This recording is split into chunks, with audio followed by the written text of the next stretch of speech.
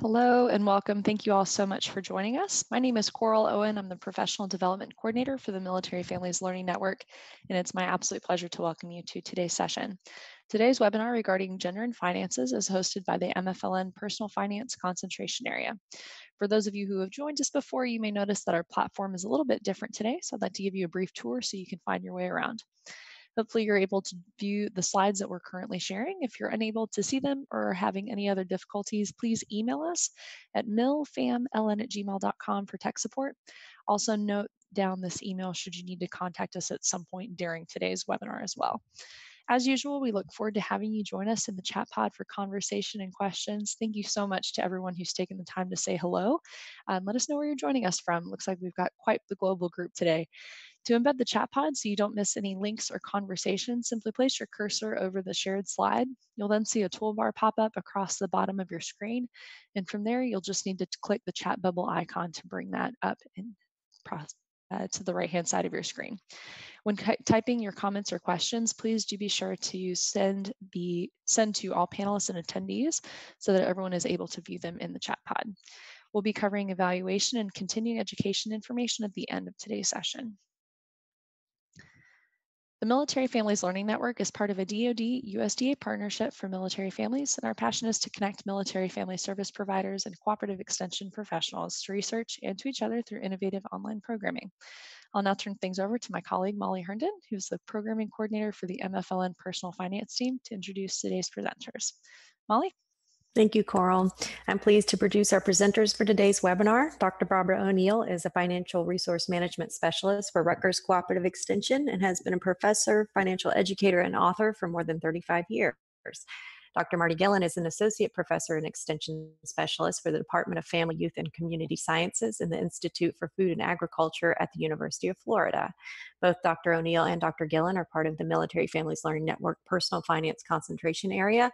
Dr. O'Neill serves as Outreach Coordinator, and Dr. Gillen is our project's Principal Investigator.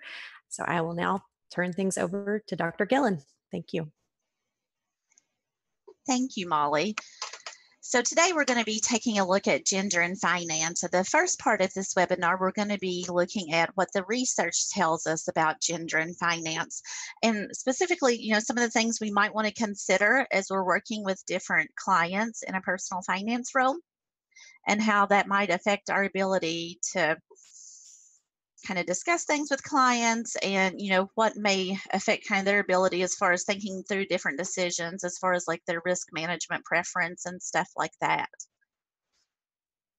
So the first thing is to think about, is there really a difference? And as you go through this research, you'll see some of the differences that do affect gender and financial literacy, risk management, tolerance, kind of that thought process when we look at our finances all the way to earnings and looking at that gender gap. And what the research tells us is that this does start early on. And in fact, the results show that the gender gap in financial literacy and stereotypes are both present at young ages.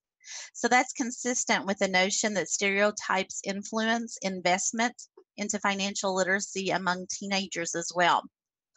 So when you think about that again, how that affects how you're working with clients, a lot of these are long-held beliefs when we look at some of the stereotypical beliefs associated with that.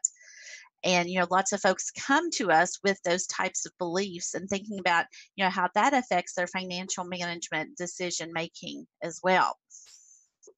So the 2014 Teens and Personal Finance, they showed differences between gender for those teens, and that was conducted by a group within the United States of participants.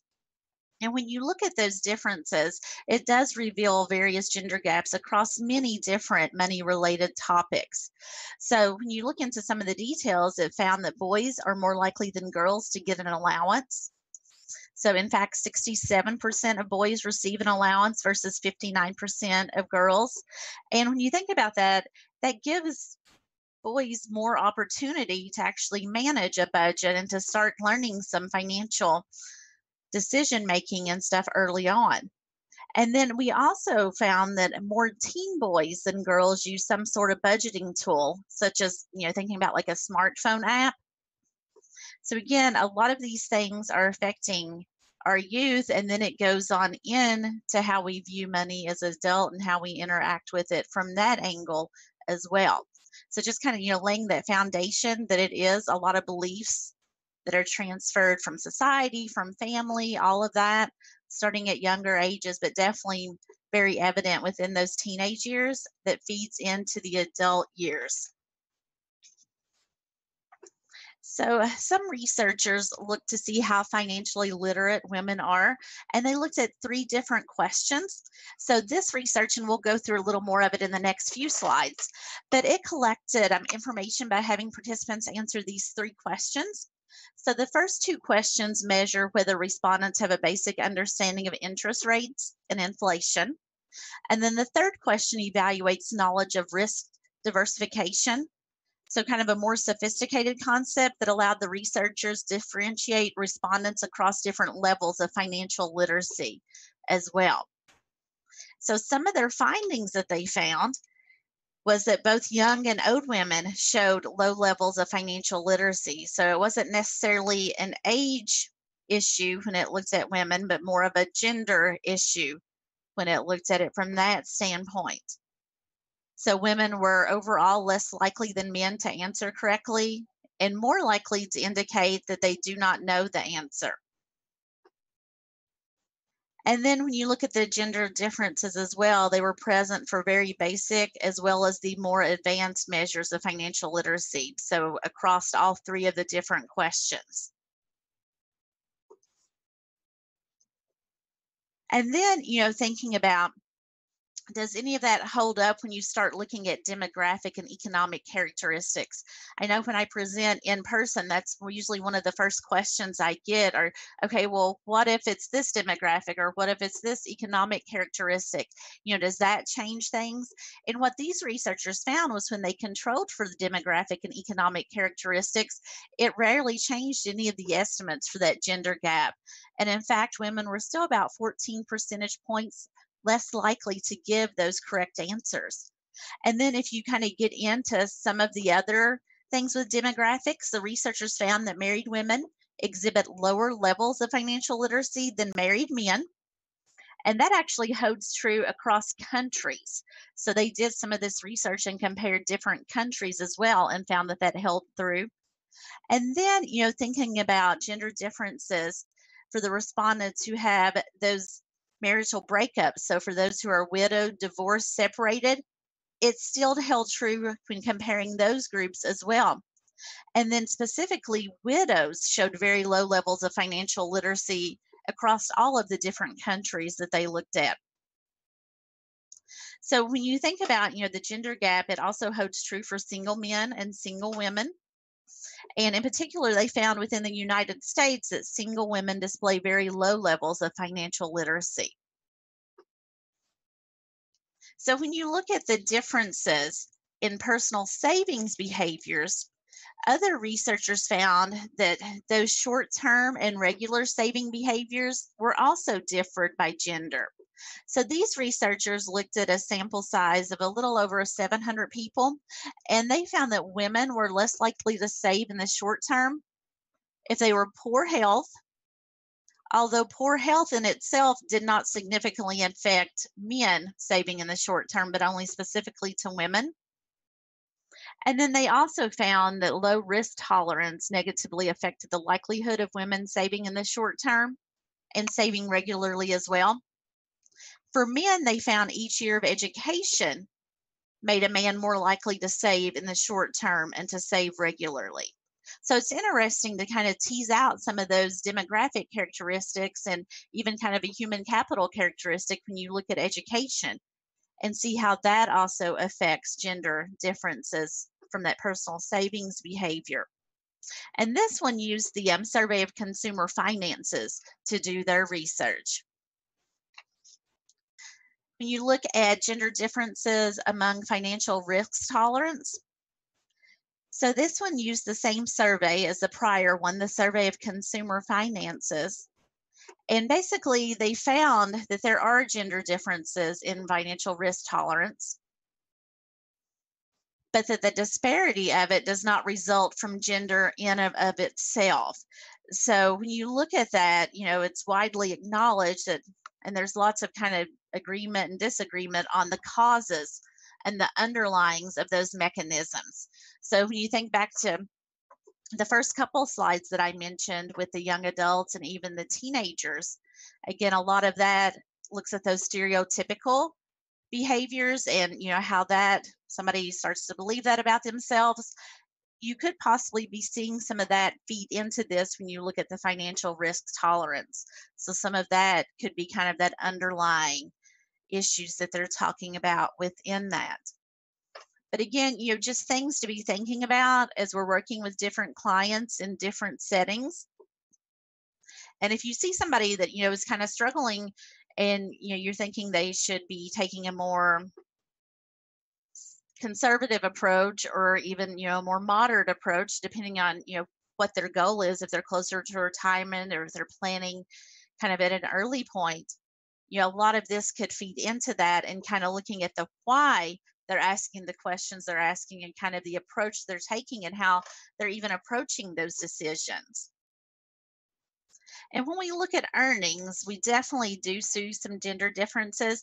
And we're going to walk through how you look at the pay gap and different earnings for different occupations and kind of look at how that affects family across the life cycle, especially, thinking about the savings and, raising children and the retirement planning and all of that that feeds into that.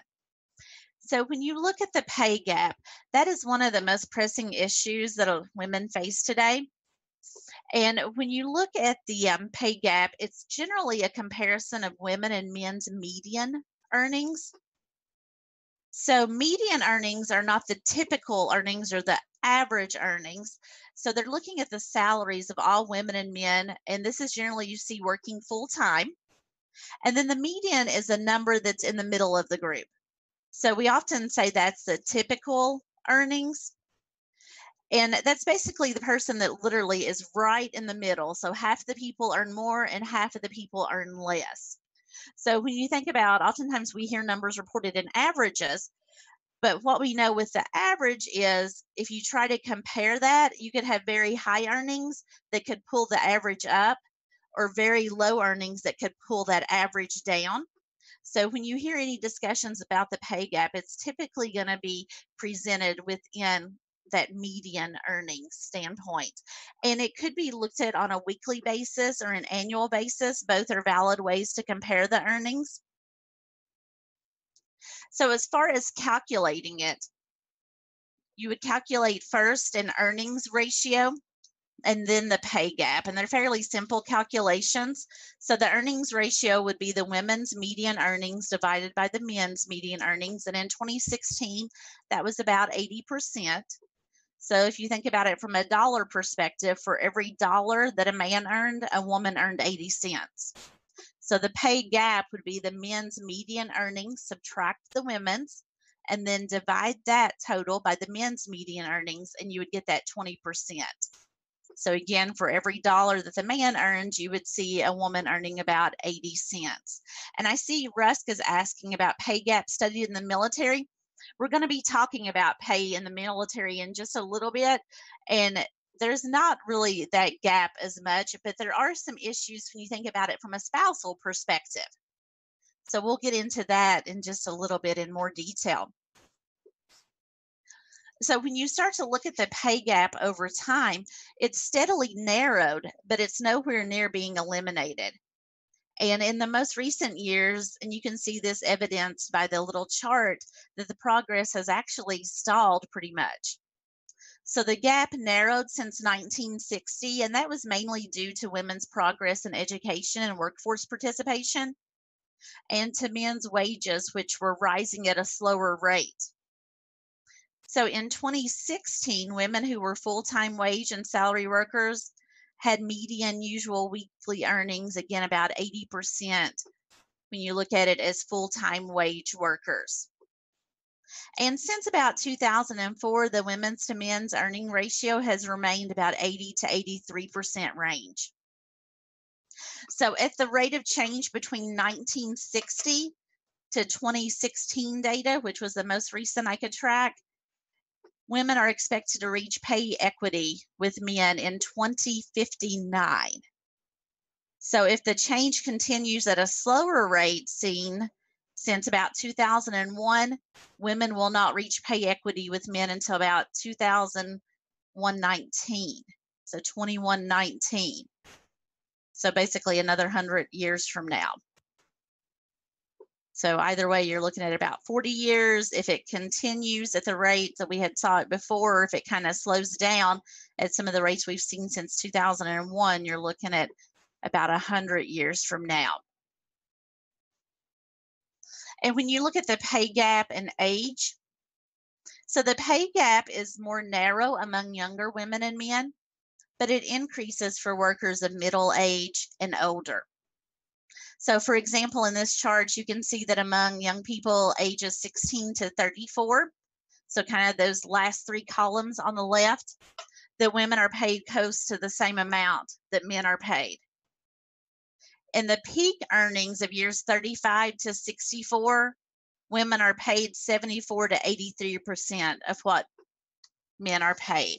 So when you start thinking about the peak earning years and why that's important, that's when a lot of people are doing those 401k plans. And when you think about earnings and all of that, most of that is based on you putting in a certain percentage of your paycheck, and hopefully your employer matches a certain percentage. But again, it's based on the dollar amount of what you earn. So you're going to see less of a percentage as far as dollar amount, same percentage, lower dollar amount going in, because those earnings would be less, looking at it among different genders. And then when you look at the pay gap across race and ethnicity, it affects women from all backgrounds, but it's definitely more varied based on demographics. So this chart shows the pay gap by race and ethnicity among full-time workers in 2016. So you can see that among workers who are Hispanic, Black, American Indian, and Alaskan Native, and Native Hawaiian and other Pacific Islanders, both women and men had lower median earnings than workers who are non-Hispanic, white, or Asian. And then women were paid less than men within each racial and ethnic group as well. And the pay gaps between men and women within group was smaller among Black, Hispanic, and American Indian and Alaskan Native workers compared to those within group gaps among the white and the Asian workers. So it's really clear from the chart that it's a smaller gender pay gap among some of these groups, but due solely to the fact that the men in these groups were paid substantially less than the non-Hispanic, white, and Asian men were paid in 2016 as well.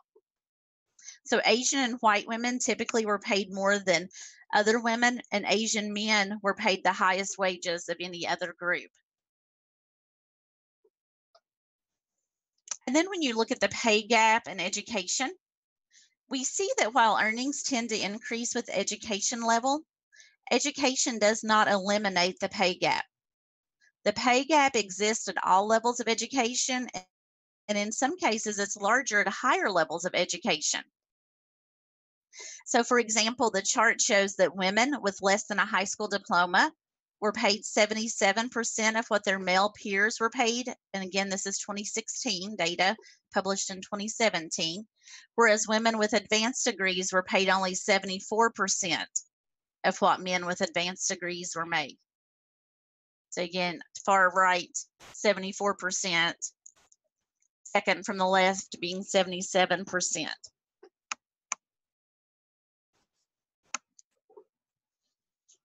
This chart looks at it kind of across different occupations.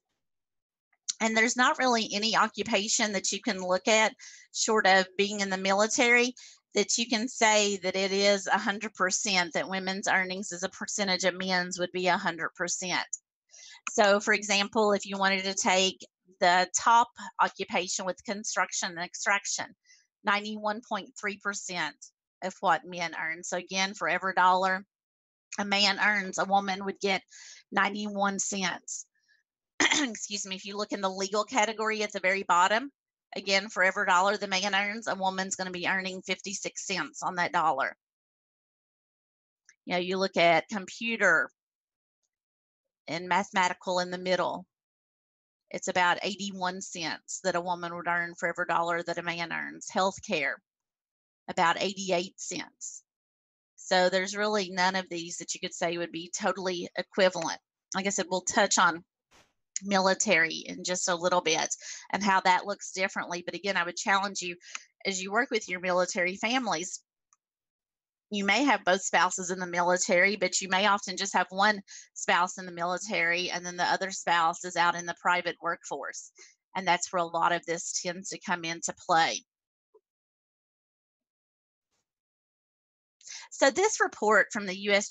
Joint Economic Commission, it's Gender Pay Inequality Consequences for Women, Families, and the Economy, does a really good job of highlighting a lot of this information and kind of providing some summary. So the top one really struck me. A woman working full-time year-round earns $10,800 less per year than a man based on median annual earnings, and that could add up to nearly $500,000 over a career. I mean, that's a lot of money, $500,000. And, I would challenge you to think too what that equates to from a retirement standpoint as well. Because if they're earning that much less and we have these benefit packages with retirement that again are more often based on percentages of what we earn, then that's less money going into there.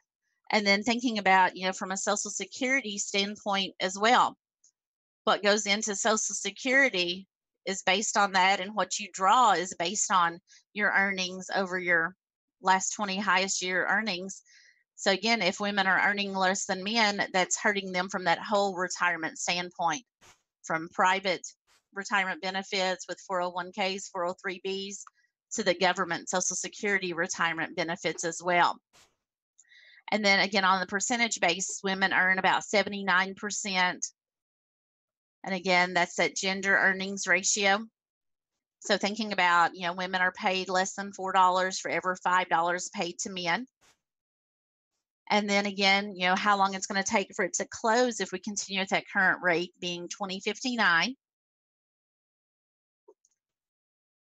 And thinking about, and we'll look at this as far as what that looks like in older ages as well, that women 75 years and older are almost twice as likely as men to live in poverty. And then we also have to think about, where people reside in different states and stuff, because we do know that gender pay gap varies widely across states, from a low of 10% in Washington, D.C. to a high of 35% in Louisiana. So, thinking about the Louisiana example, for every dollar, a woman's earning 65 cents. And then again, it's lower at every level of education. And then oftentimes as women do the higher education, it's even less as far as the gap, as far as the earnings ratio, meaning like the 74 cents versus the 77 cents for high school graduates. And the typical woman with a graduate degree earns $5,000 less than the typical man with a bachelor's degree. So even having that master level, higher level degree, the woman earns less than a man with a lower level degree. And Russ notes, and they live longer. They most definitely do, women. So again, thinking about that from that retirement perspective, the living longer means you need to have money to last you longer in retirement, which generally equates to having more money. And then as we saw in those charts too, it also varies based on race, based on ethnicity. So compared to white men, African American women on average are paid only 60 cents on the dollar. And Latinas are paid about 55 cents on the dollar compared to white men. And again, that pay gap, it typically grows with age. So again, the older you get, the pay gap increases. So they give the example of women ages 18 to 24 earning 88% of their male counterparts, while over 35, 76%. And there are a lot of factors that contribute to this. Like I said, you got to think about where people reside. We've looked at different demographic factors. You're thinking about education as well. But what the commission says is even when all those factors are taken into account, as much as 40% of the pay gap could be contributed to discrimination. So even when all of that kind of stuff's taken into account, there's still a lot that could be attributed to discrimination. And what you'll see in just a few minutes too is how much families really do depend on the women earning for the household and how much that truly does contribute to that. And then when we look at a lot of the economic growth in the recent decades, we do know that women's increased participation in the labor force has been a huge driver behind that. And the Council for Economic Advisors state that the US economy is 2 trillion bigger today than it would have been if women had not increased their participation in hours since 1970. So thinking about, what we can do to help with that gender pay gap, thinking about what policies and stuff might need to be enacted to help decrease that income equality that would help to lift many women out of poverty, especially again when you think about it across that life cycle and going into those retirement years. They're really, thinking about it from the women perspective, they're not going in with the same foothold that a male would go in with. So when you look more at what causes that pay gap, again, it's much more complicated than just a single number, because it really does summarize a huge diversity of women life circumstances. And it's also more complicated than just a single cause. So women and men have always participated in the workforce in different ways and have oftentimes been treated differently by employers. Those differences have shrunk quite a bit over time, but they do still today contribute to women being paid less than men. So one major cause of the gender pay gap is what researchers call occupational segregation. The tendency for men and women to work in different fields with different levels of compensation. And then another substantial cause of the gender pay gap is patterns of work. So the research tells us that women tend to work fewer hours and are more likely to take time away from the workforce to care for family members. And they're also more likely to need those flexible work schedules. In addition to those factors, again, a lot of that you saw on the prior slide, 40% or so, points to the impact of bias and discrimination on women's pay relative to that of men. So again, thinking about occupational segregation feeds into it, work pattern does too, but even taking all of that and holding it constant, there still is a gender bias associated with a good chunk of the pay gap. So when you look at the choices of occupation and different patterns of work, again, that does account for the salaries and the differences, some of it, but it doesn't tell the whole story. So in 2015, despite making up almost half the workforce, women held only about 26% of private sector executive positions, with women of color particularly unlikely to hold such positions. So it's, how do you know what discrimination is and what bias is as far as affecting the pay gap? So studies have found that as women enter industry, wages in that industry drop, even for men. Because discrimination cannot be directly detected in most of those records of income and employment, researchers often look for that unexplained pay gap after statistically accounting for a lot of the other factors that we talked about. So college major, for example, occupation, looking at work hours and time out of the workforce. So what they found was after accounting for the issues that were raised, about 7% difference in the earnings of women and men 1 year after college graduation was still unexplained. And then other researchers have found similar unexplained variances. So it goes from about 6 to 12% is what they're saying within that of the unexplained pay gaps. And again, when you start to look at the family and the effect that this has, because again, you've got this household we're definitely starting to see a lot more working mothers. So in fact, married where both parents were working, about 66% of the households. And then single mother working, 28% of households.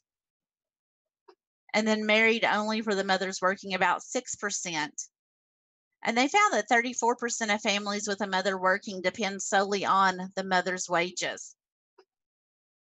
I can tell you, speaking from my personal experience, I work full time and my husband stays home full time with our kids. We have two toddlers and he stays home full time, and I am the bread earner, the person who brings in all of the income. So when you look at the contribution of women to family earnings, we see that it's really important for our lowest earners. So if you look to the far left, the bottom 20% of earners, so less than 21,600, women are making up the most of those earnings, 89%. And then as you get to the top family earnings, over 112,000 is how they broke it down. Women are still contributing almost 30% to that. You think about kind of middle income, the 41.5 to 68.7. It's 41% of the earnings. So I would also challenge you, to think about how this could affect, potential for buying a home, buying a vehicle. I often see families who they do everything based on having both of those incomes. So what's going to happen to the family who's right here at the 50,000 mark, and the woman's income makes up 41%, and she has to take off to caregive or something like that, or even one of them loses a job? It could go either way, but when you're seeing incomes based on that high of a percentage, and again, if folks are using both incomes to be able to attain a mortgage or a car or whatever, they can be in a precarious situation if one does lose a job. So, thinking about how we might, from a financial counseling perspective, advise families, because you are seeing a lot of families who do get into that. We saw that with the recession and folks, losing jobs and went on to lose homes. Not only did they have more of a home than they could afford, but they often did it based on both of those incomes. And then thinking about schedules and parenting.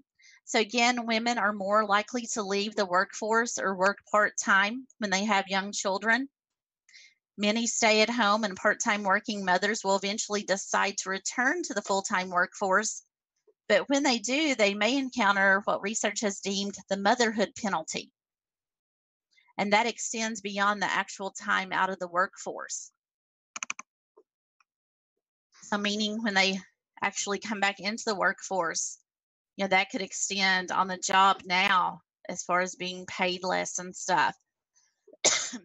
So fathers, in contrast, do not suffer a penalty compared with other working men. Many fathers actually receive higher wages after having a child, and research has deemed that as the fatherhood bonus.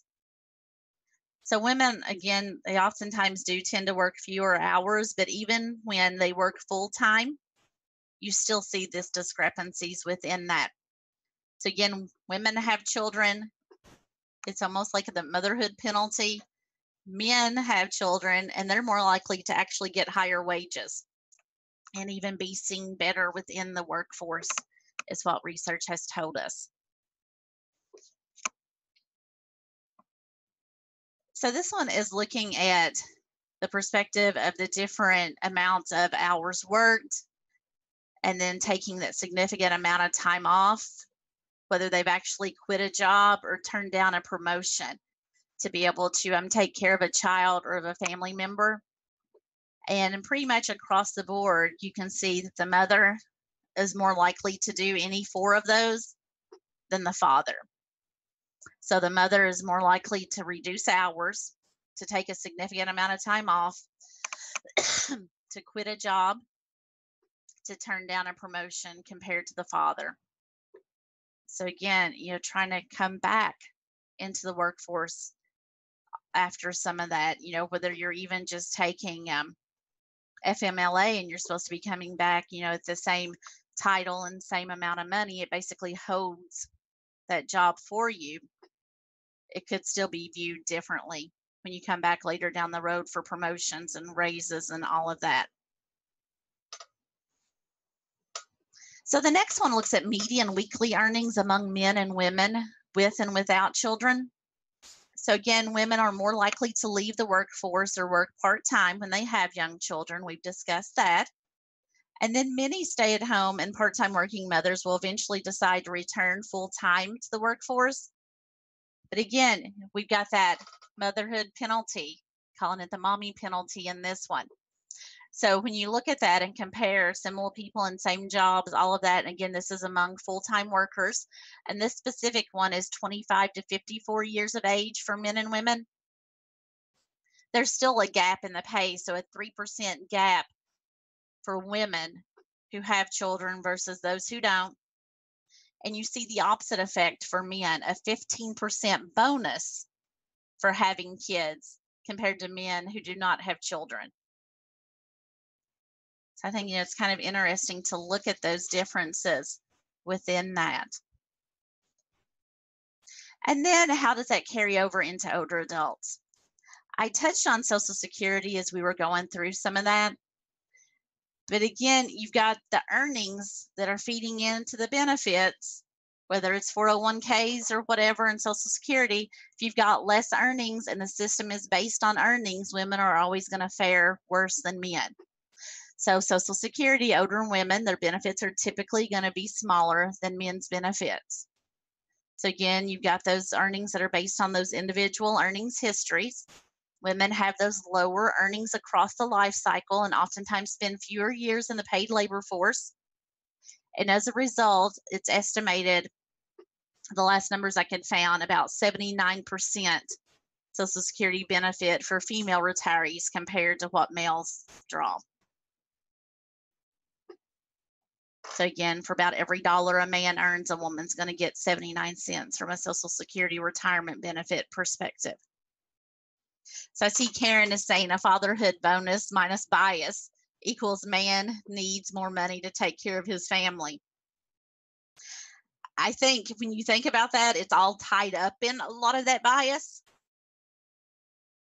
and a lot of those kind of stereotypical beliefs that have kind of been passed down to generations and stuff. So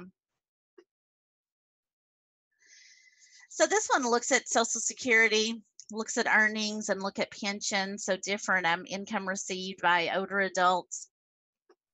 And again, looking at those differences, you've got the men on the far left, 964 compared to 640 for the women.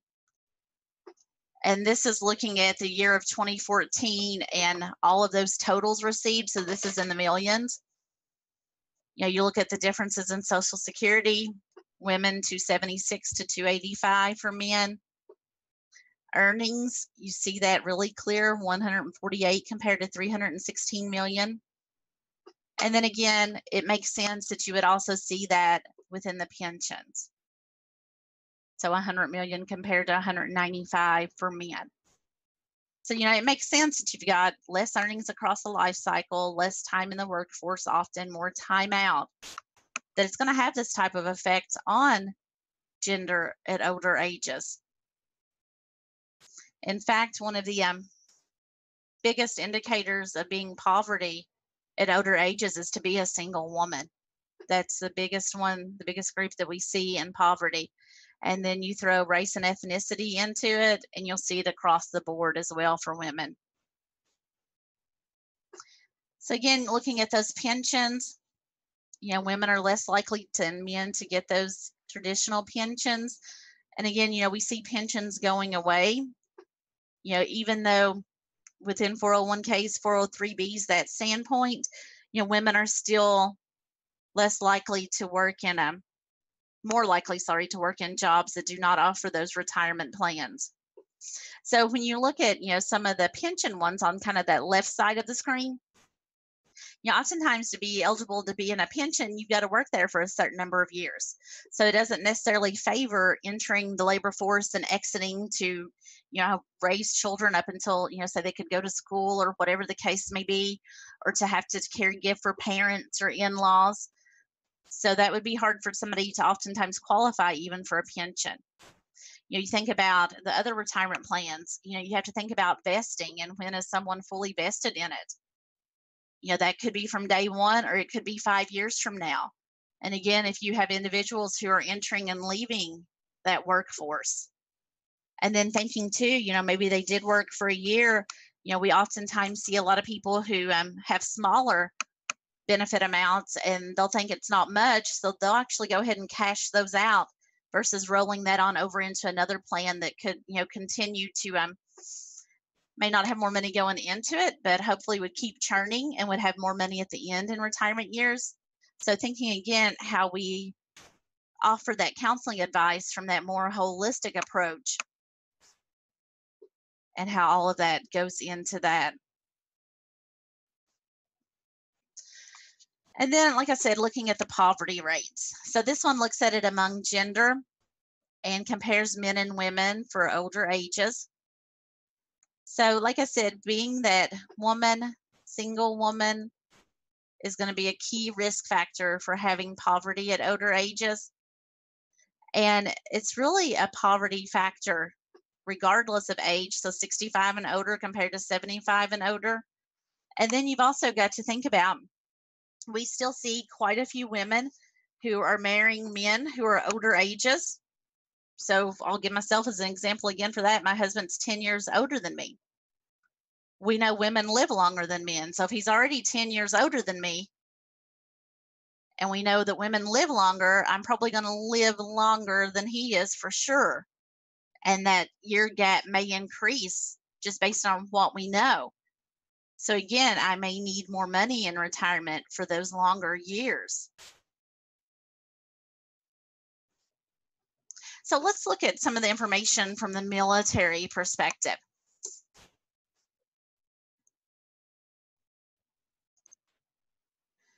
So when you look at it from the military's perspective, you do see that service members typically earn more than civilians with comparable levels of education.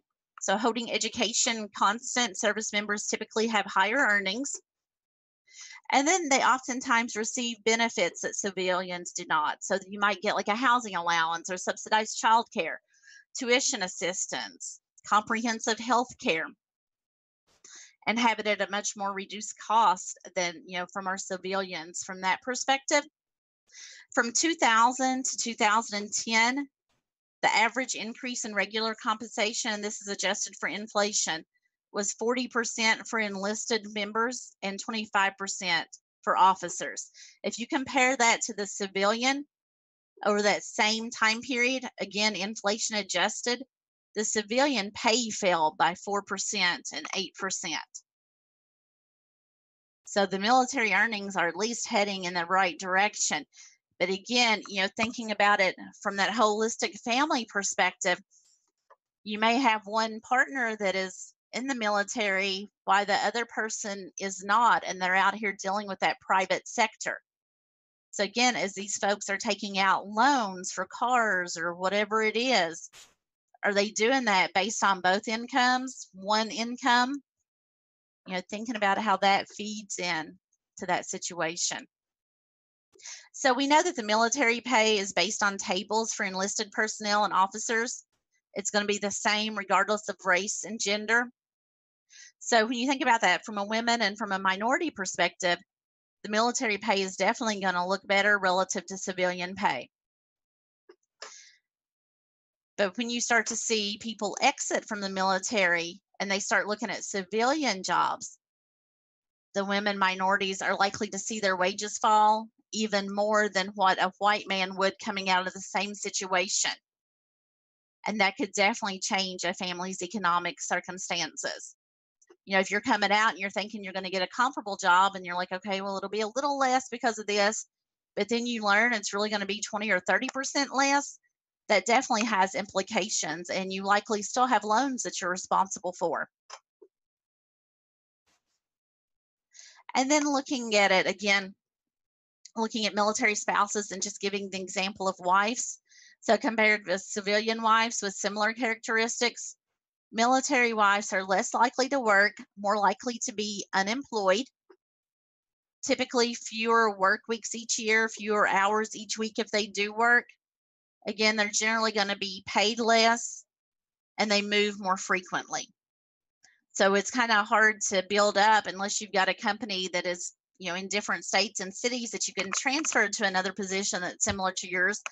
It's hard to build up that longevity with a company, and it may be hard to get those promotions. And then military wives more likely to work part-time when they would prefer full-time work. And they're oftentimes more likely to be overeducated for the jobs that they do hold. Similarly, military husbands are more likely to be unemployed, earn less, and more frequently than civilian husbands. So again, thinking about it from that holistic family perspective and what that means when you're trying to filter out financial decision making and trying to set those goals for the future and how to get there and how to plan.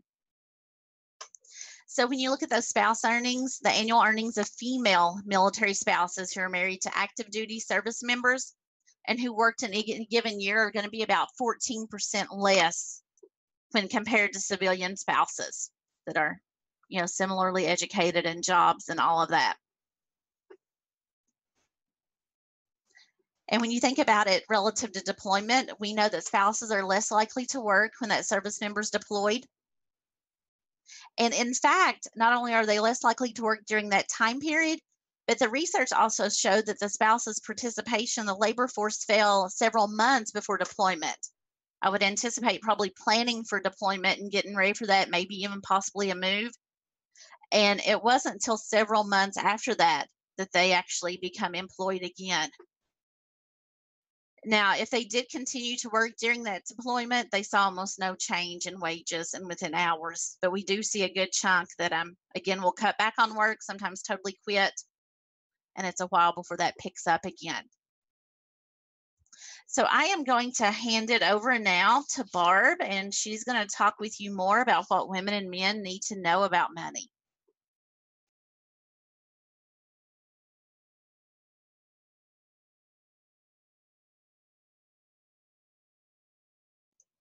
Barb, I think you may need to unmute.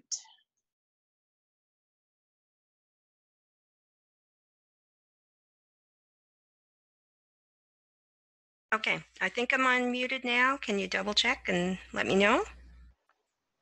Loud and Yeah. clear. Loud and clear. Okay, great. Okay, so what I'm going to do in the second half of the workshop is talk about some basic personal finance information, tips, and advice that we might give clients, but kind of view it through the lens of women in realization of everything that Marty just said about some of the gender differences with respect to personal finances.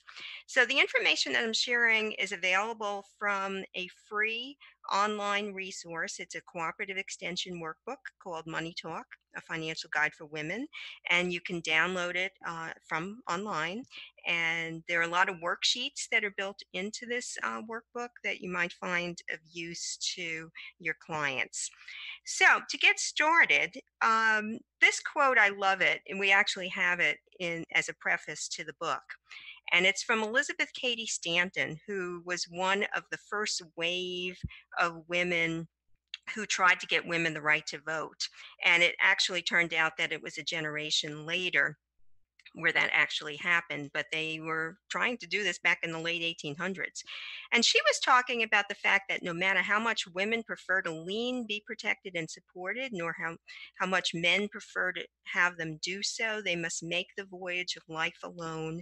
And for safety in an emergency, they must know something of the laws of navigation.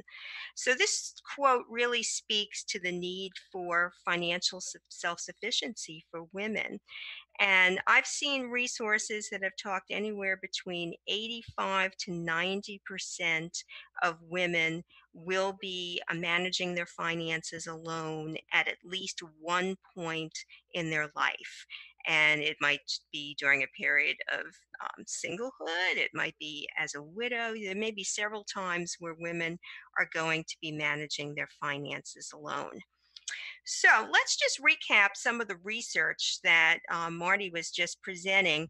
What are some of the financial challenges that women face? Some special, unique financial challenges compared to men. Let's just recap what the research told us. So, when you are dealing with women clients, what are some of the things that you're seeing as special challenges? So, let's see if I can pull this down here. Um, Okay. That's insecurity. Okay, so I'm seeing that.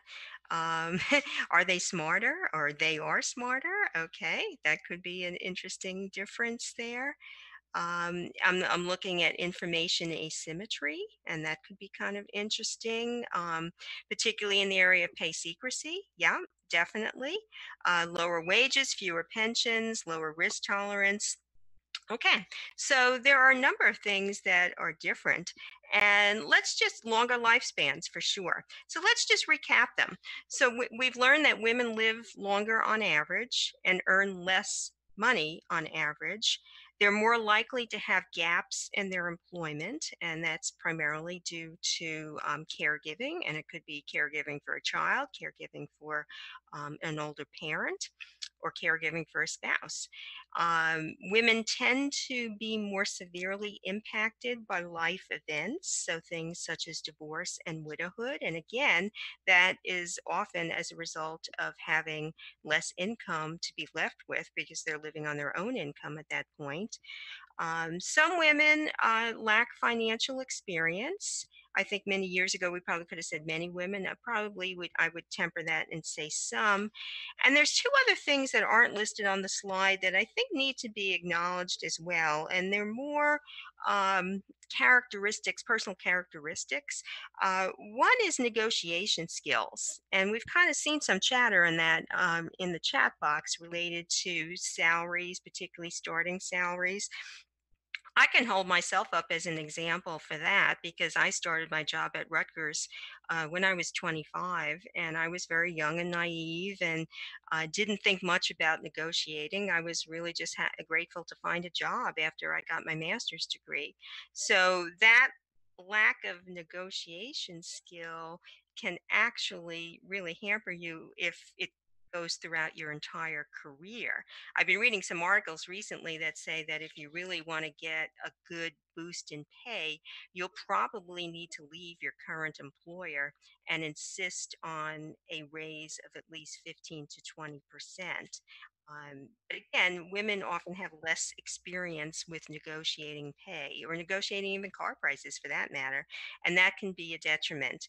And then another thing is that for some people, there still exists the old white knight syndrome, where some women do expect men to kind of take care of things, and then they don't take an active participation in their financial management.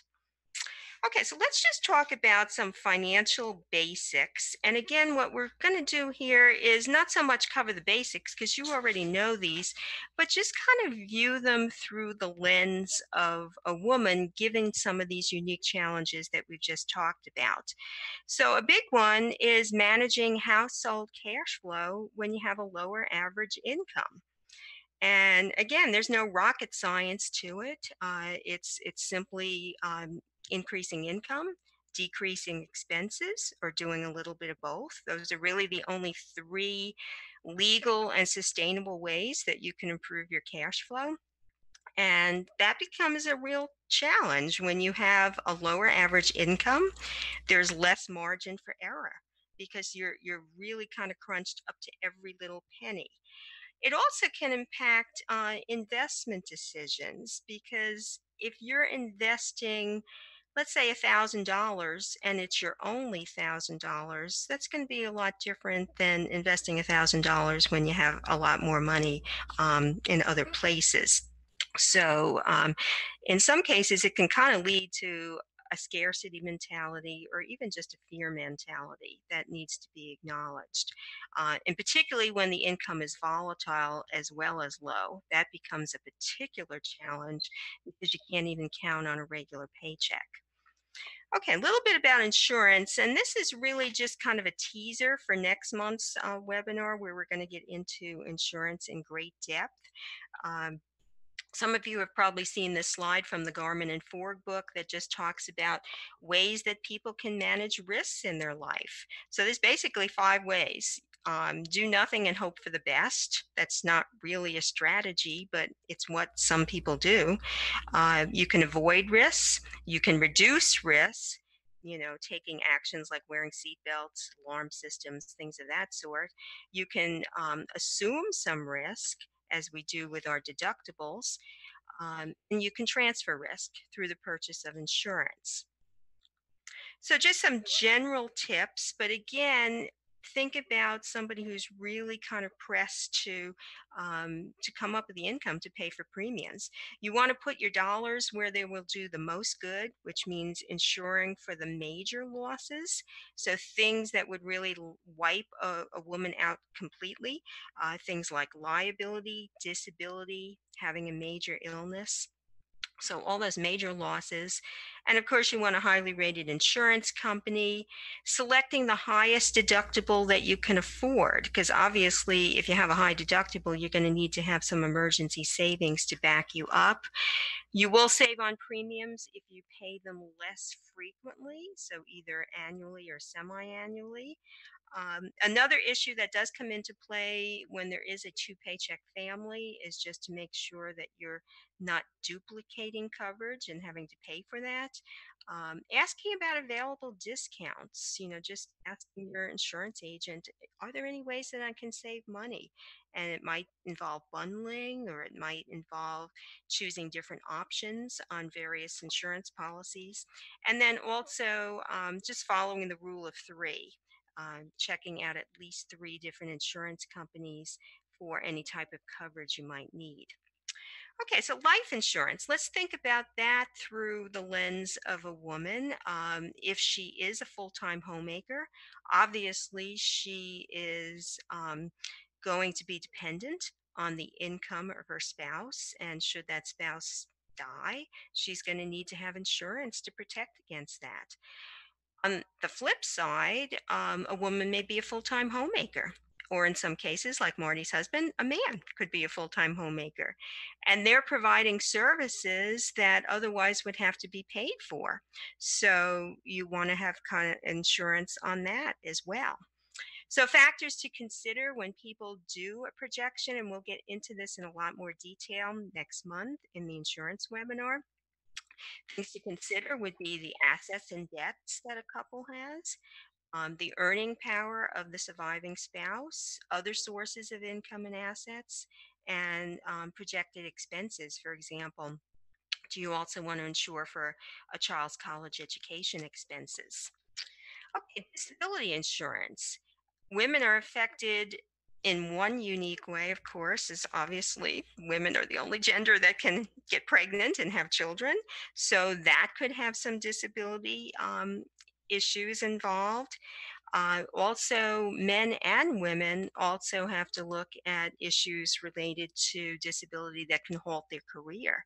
There's a lot of research out there, particularly the Retirement Confidence Survey, that indicates that people want to work longer, but sometimes they just can't, either for health issues or layoffs or something. And it kind of truncates their career and they don't have as much time. So things that women particularly need to look at for disability would be how long a disability insurance policy lasts, because if you are going to work longer to try to make up some of that gap that we talked about before, you'll want to make sure that you have a policy that will cover you through maybe age 65, let's say, so that your income earning ability is protected basically up until the time that you can transition over to some type of retirement pay.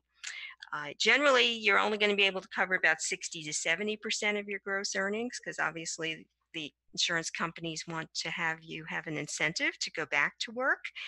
And some key things to look at, and we'll flesh them out more next month, would be the definition of disability, whether it's doing your own occupation or any occupation, and also the waiting period. So that would be the time from when you incur a disability to actually when you collect your first check.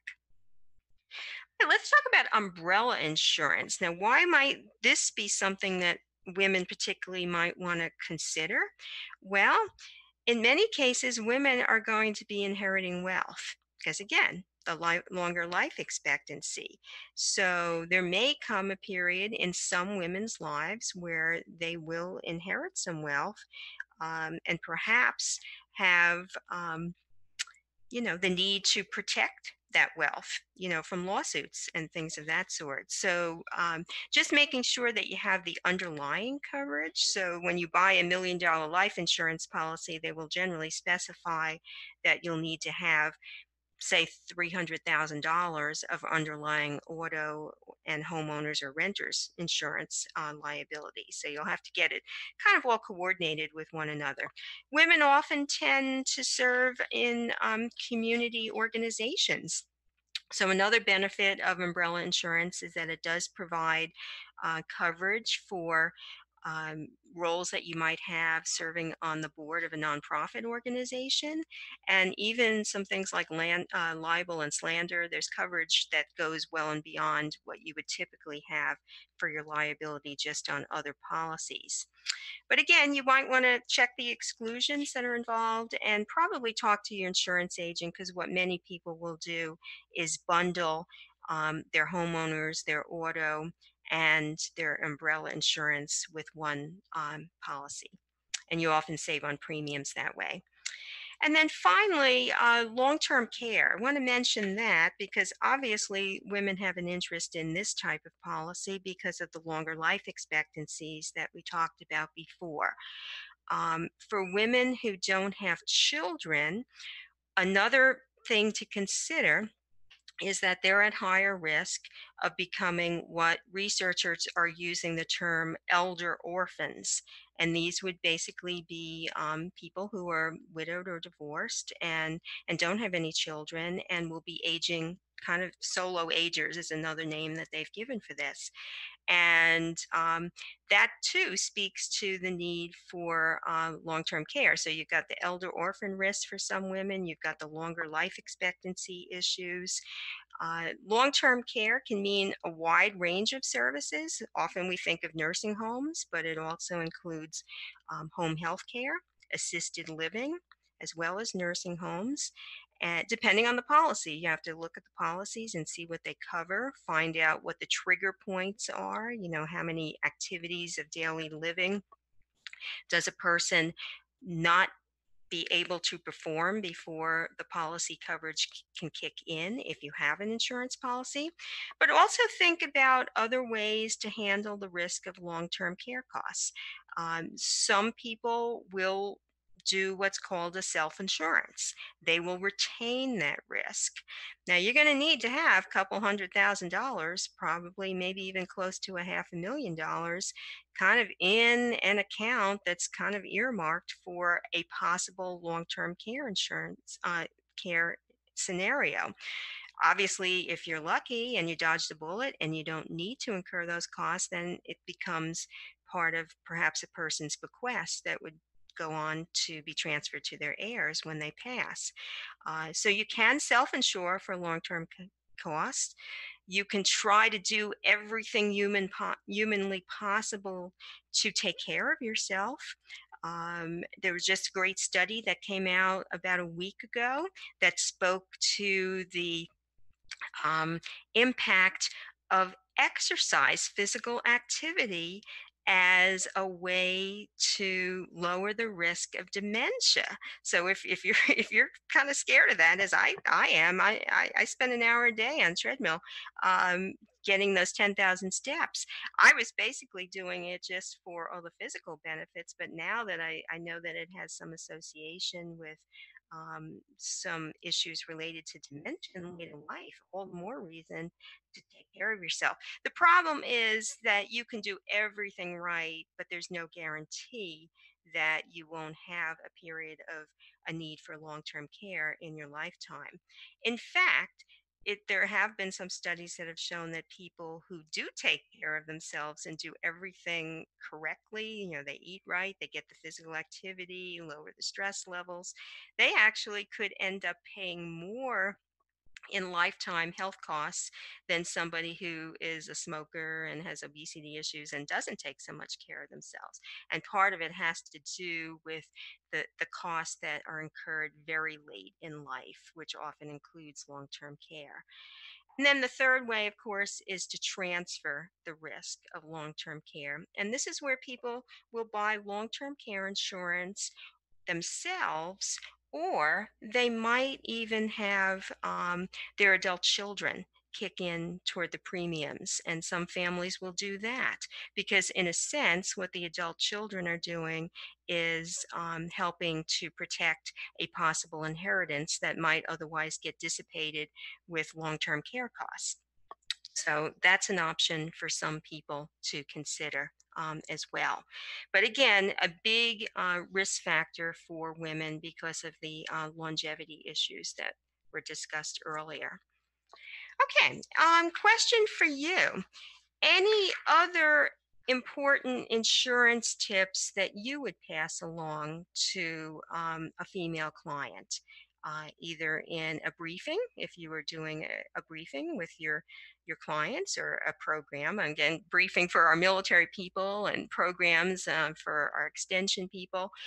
If you were doing some kind of public program, or you were in a counseling situation, would there be any other important insurance information that you might pass along to people? Just want to make sure we don't miss on anything. Okay, so Lindsay's saying shop around. Yeah, and again, that speaks to the rule of three and trying to get an apples to apples comparison from three different providers. So if it was life insurance, obviously you'd be checking the same face amounts for three different issuers of life insurance. Yeah, and policy pitches from Russell. That's really important. One thing I didn't mention there is, we'll talk about that more next month, is the whole issue of pension maximization and how they sometimes will try to pitch life insurance through that kind of mode. People need to be careful about that. That's mentioned in Consumer Reports Guide, is a good go-to to start shopping. Yeah, and the other thing I would recommend is your state insurance departments, because insurance is generally regulated from a state level. So a lot of your state insurance departments will have information. Well known doesn't mean a good product. Yeah, good point. You need to shop around. Yes, and Don, you've got an excellent point. I didn't really talk about auto insurance so much today because there weren't as many gender differences as some of the other policies. We'll get into this more next month, but obviously very true. The state minimums of liability limits on auto insurance in some states are really a joke, including my state here, and they're just inadequate. And you have to have a lot more liability insurance than what the minimum is for your state. Okay, so all great tips. Thank you for sharing. Let's move on and just talk a little bit about investments and how that might have some gender differences. So, just to kind of set the stage, we all know that there are a number of risks that are involved with investments. We're going to talk about risk tolerance in a minute. So, that's why I want to kind of introduce the concept of risk. So, we have market risks. Security prices affected by the stock market. So market's been pretty volatile lately, up and down, up and down. Trade wars and political issues, all sorts of things can set off the stock market. Interest rate risk, so that inverse relationship between fixed income security prices like bonds and interest rates. And then inflation risk. If you're very conservative and you have a lot of money in cash assets, you might not lose any value per se, any principal, but you could be losing purchasing power. And then you have the business risk where maybe only one company or industry sector is affected by some event. Think of the companies that have gone belly up, Enron and others that we can think of from past history. And then reinvestment risk is where you have to reinvest at a lower rate. So maybe you locked in a very long term CD rate that was very attractive, and then you had to cash it in when market rates were a lot lower. Okay, so those are some of the major risks that we see as investors. And so the question is, are women more conservative investors? If you think about three different categories of investors: conservative, moderate, and aggressive. Are women more conservative? The research is kind of mixed on that. There have been studies that have said yes, but then there have been other studies that have said then when people, men or women, receive some financial education and um, kind of know more about investing, and also when they've had some life experience and realize that markets bounce back and downturns are temporary. When you have a little bit more of that perspective from either financial education or life experience, maybe not so much.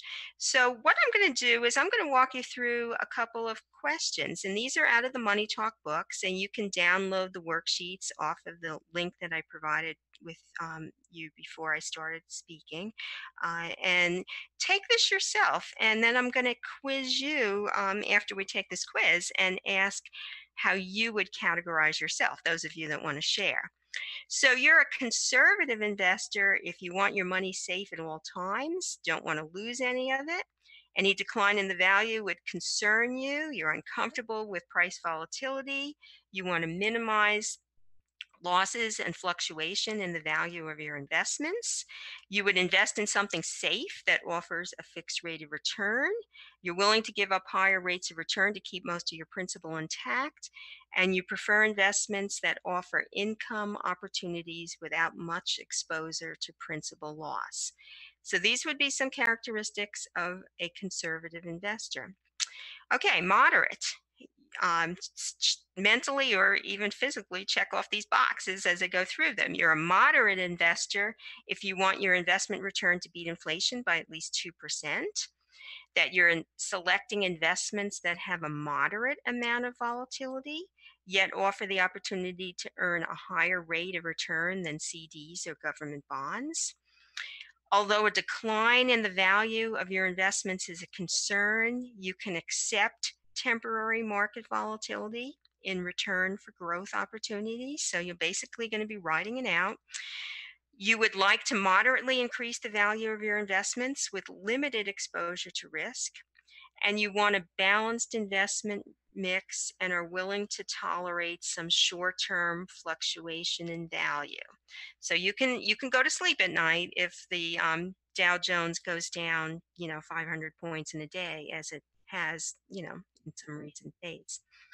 Okay, and then we'll go on to the aggressive investors. Uh, you're an aggressive investor if you like to pursue substantial appreciation opportunities, even though it puts your capital at risk. And the temporary market fluctuations do not concern you because your goal is maximum appreciation. You expect a greater return than the Standard & Poor's 500 index, and you're financially able to accept the lower liquidity in your investment portfolio, because again, you probably aren't going to want to be cashing out during downturns, so you've got to have some other money somewhere that you might need for your liquidity needs. You've taken calculated risks to ensure potential for the highest return over time, and you have the conviction necessary to hold on to your investment during those years when it could drop in value by 25% or more. And this really isn't a hypothetical, because we actually had a drop around 50% at the end of the Great Recession in in 2008, going into 2009 when it hit that low point in March of 2009. Okay, so hopefully you've been kind of checking the boxes mentally or just putting them on a piece of paper. So I'd be curious to ask you where you all fall. So if you want to share your risk tolerance, I agree with you, Norman. I too would classify myself as kind of a moderate investor. I definitely want to take some risk, but I'm not going to go for the most speculative investments or have a very, very large stock asset allocation. So we've got some aggressive people, we've got some moderate people. Okay. One thing you might be interesting when you're doing this activity in a mixed group. I always kind of look for gender differences. Very often with my class at Rutgers, the males tend to be a little bit more aggressive with their investment risk tolerance than females. Although I have to say that even in the last few years, even some of the males students in their 20s have been pretty conservative too. And I think some of that might just be having seen their parents go through the Great Recession. Um, so we've got a moderate boarding on aggressive. Okay, I love it. So again, some of you might be on the cusp. Um, Beth's making a good point that age is a factor, and Sarah's making a great point too that you can have differences among couples where one spouse may be more conservative or aggressive than the other. So again, something to think about. And this is just one of many risk tolerance tools. Another one that's out there was the one that we formerly had on Rutgers' website that is now with the University of Missouri. And that's that investment risk tolerance quiz that was based on the research by Grable and Litton. Okay, let's move on and talk about investment choices. So, this is kind of a graphic that comes out of the Money Talk book. So, we've got this woman that's climbing the ladder, and we've basically segregated investments into 4 rungs. And this is not to say that people have to get up to the top rung, because that's where you have your very aggressive investments, very similar to the format of the investment pyramid, if you've seen that in textbooks, where you have a much smaller top piece that is the graphic for your very high risk investments. So on ladder rung number 1, you'll see the different types of investments that would be in that situation. Many of them are more like cash equivalent assets. So you've got your savings accounts and your money markets and your CDs and your treasury securities and your double E and I US savings bonds. And then up to ladder rung 2, you've got individual bonds that are rated A or better. So we're basically talking about investment grade bonds in various types of categories. So you might have your municipal bonds and corporate bonds, those zero coupon bonds that you buy at a discount and have them grow to full face value after a period of time. Your bond funds that consist of investment grade securities, and your Ginnie Maes, which are portfolios of mortgage backed securities.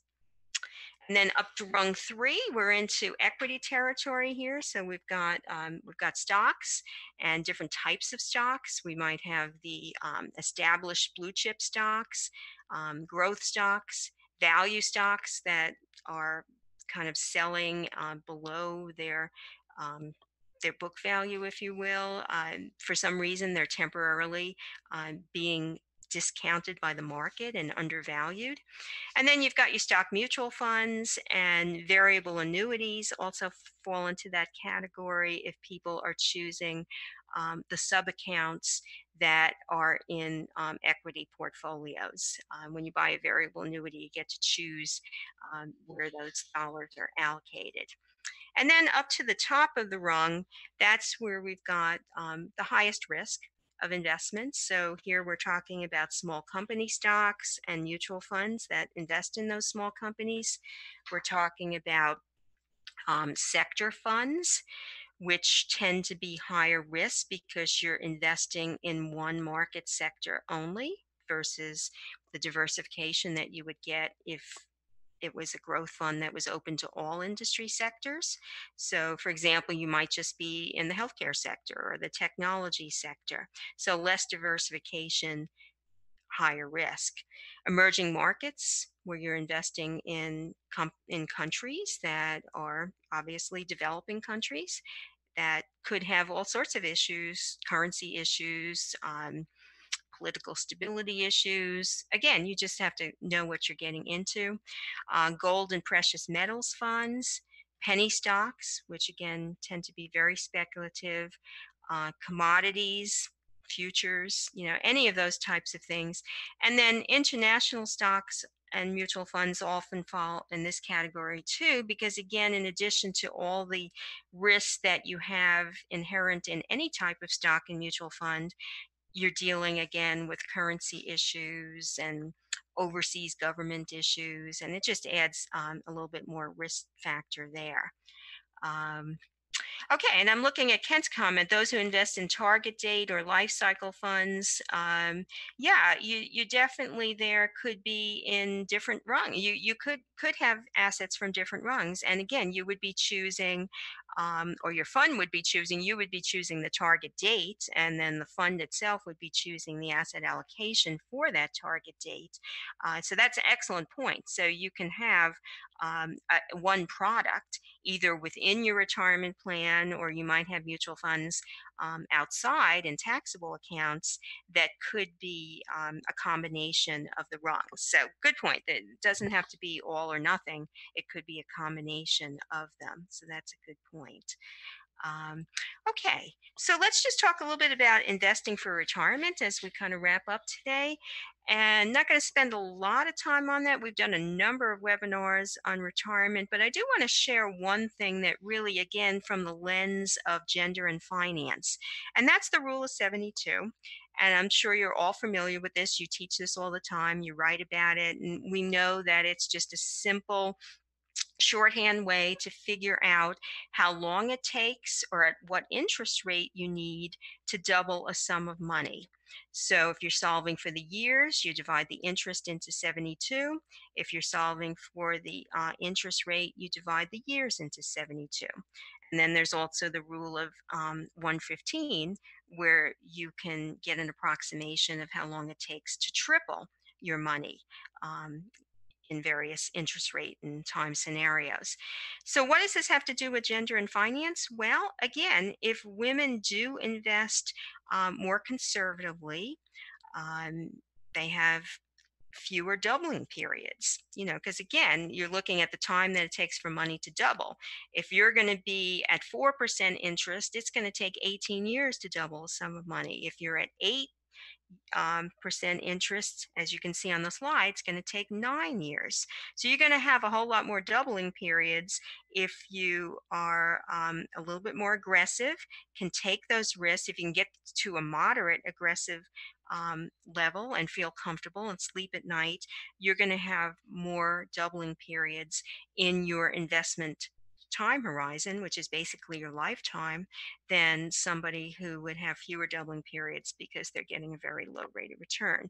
And I always try this on my students at Rutgers, and we do, okay, what if you got 1% on your money? It's going to take you 72 years to double your money. And that really makes the point to them, because again, many of them did see their parents lose money in stocks. They tend to be a little gun shy.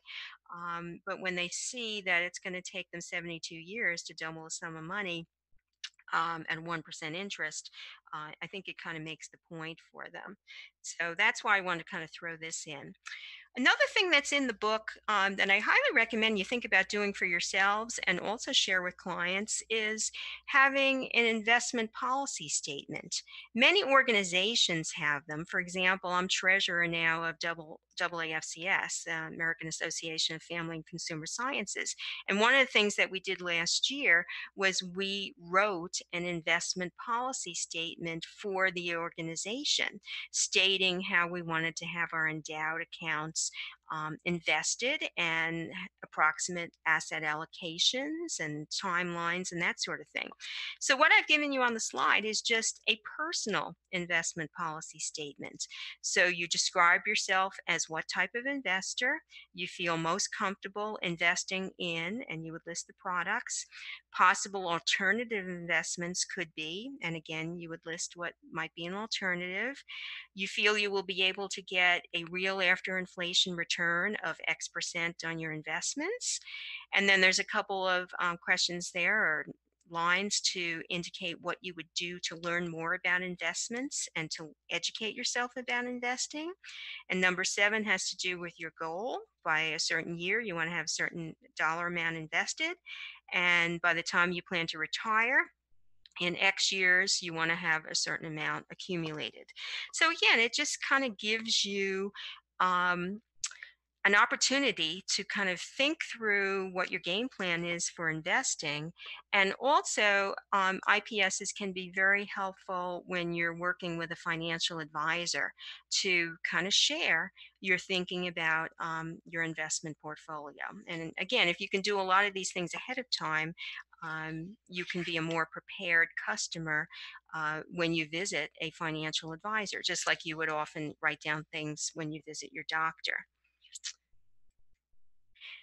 There's a whole section in the book that talks about future life events. So there's just a number of things that can affect women and men. But again, as I mentioned before, sometimes the financial impact is a little bit harsher on women than it is for men.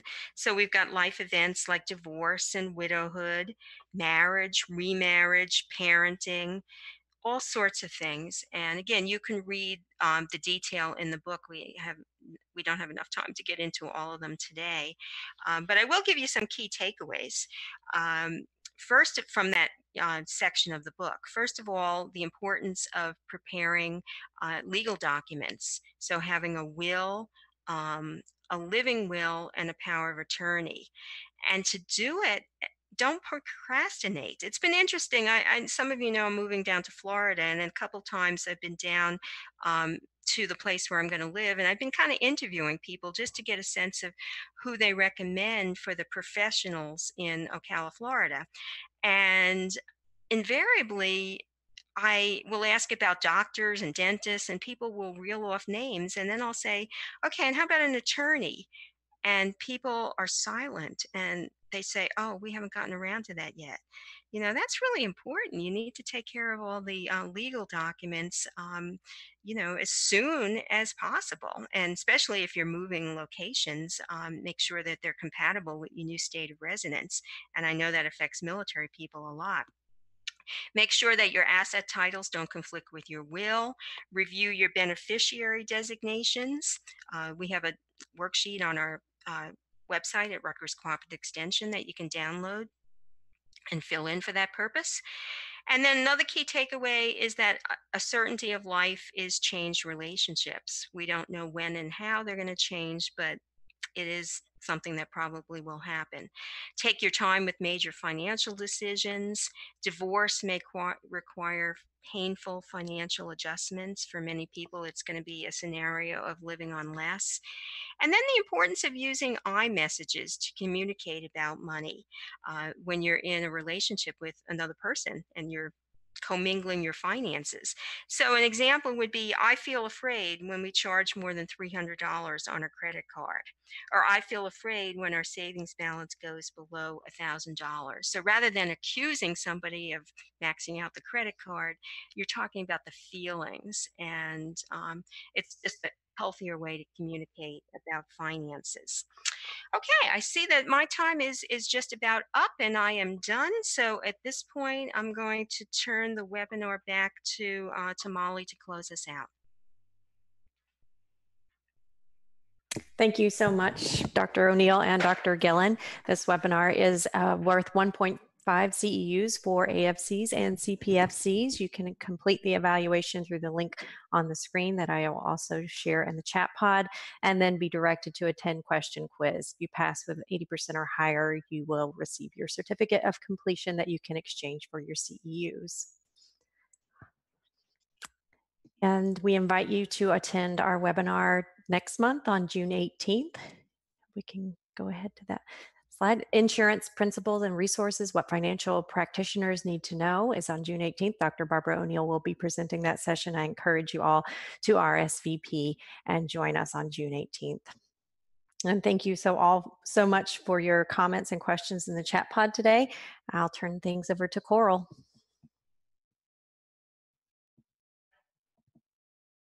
Thank you, Molly, so much. I wanted to echo Molly's thanks to Dr. O'Neill and Dr. Gillen for sharing their expertise today, as well as to everyone who contributed questions and many resources and wonderful comments in the chat pod. We will leave the room open for just another minute or two in case you need to collect any links from the chat pod. We have another minute or so, so if you are thinking of a pressing question regarding today's topic, do feel free to type it in the chat pod. Otherwise, we wish you a wonderful day. Thanks again for tuning in, and we'll see you again soon.